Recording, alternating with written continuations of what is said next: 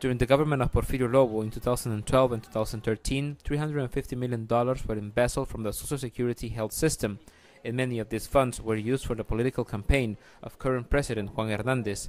Like Lobo, he is part of the National Party. The Honduran people are increasingly angry.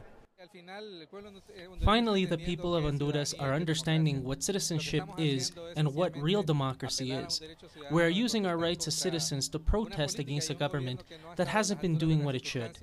The National Congress created a special commission to investigate the embezzlement and the funding of the National Party, but the results were lacking. According to information gathered by human rights organizations, around 3,000 Hondurans lost their lives because of the lack of equipment or medicine due to the embezzlement. In the last week, thousands have protested in Honduras, holding torches to remember the victims and demanding Hernandez's resignation. They have to tell us who the corrupt people in the National Party are, who the corrupt people in the Social Security, and who are the business people. This has already gone viral. We are against corruption and we are here to demand an international anti-corruption commission. I have my torch for all those people who died because of the robbery of the Social Security.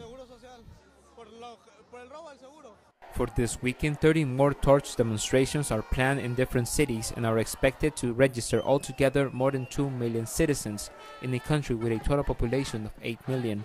This citizen movement in Honduras continues to be unstoppable. Gerardo Torres, Telesur, Central America.